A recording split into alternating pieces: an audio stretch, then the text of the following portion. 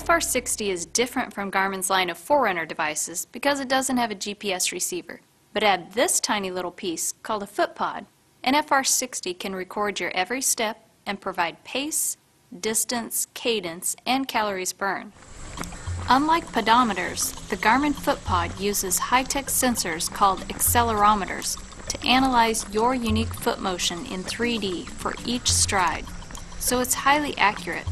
The footpod is activated by movement, so there are no buttons to push, and it will last about a year on an inexpensive watch battery. Some models of the FR60 come with the footpod, so that sensor is already paired and ready to send data to your watch. To secure the footpod on your running shoes, just thread the lace clip through 2 sections of your laces. Then snap the footpod into place so it's snug. Make sure the arrow on the footpod is pointed toward the toe of your shoe.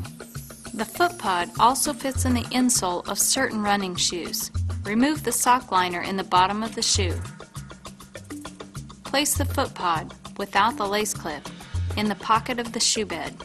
Make sure the Garmin logo is facing down and the notch is pointed toward the toe of your shoe. Now let's put the footpod in motion so you can see your distance, indoors or out. Press the mode button on the FR60 to get to the training mode page. The footpod icon appears on the page. Just take a step or two so the footpod can sense movement and send data to the watch. If you don't see the little footpod icon, you may have to pair the footpod with your FR60, but don't worry, it's easy. If you purchased your footpod as a separate accessory, you'll also need to go through the pairing process.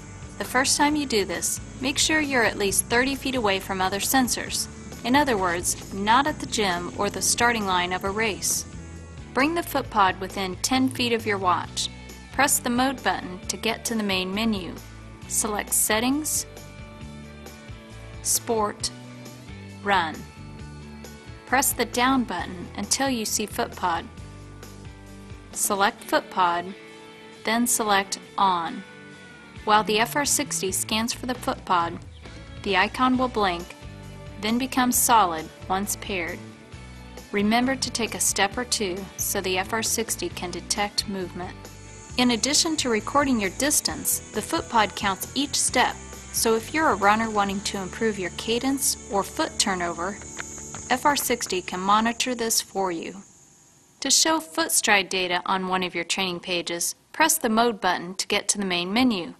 Select Settings, Sport, Run, then Training Pages. Select a page number and number of fields. Highlight a data field and press Enter.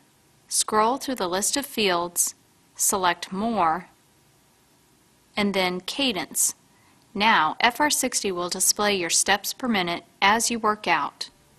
The footpod is 95% accurate for most users. If you're going for even greater accuracy, you can calibrate it on a track using a known distance.